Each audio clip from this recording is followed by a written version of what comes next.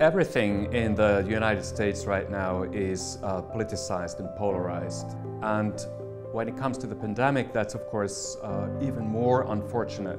The federalist setup, where you have municipalities, counties, states, and then the federal government, each pursuing their own policies. And coordination between these different units is very weak. I don't think that any other Western country has something comparable, this deep anti-state kind of sentiment and distrust of federal government. And China is of course at the opposite end on a spectrum. China has an extraordinarily centralized, unified government that is able to top-down enforce a uniform policy across the entire territory. And the US government is not set up to do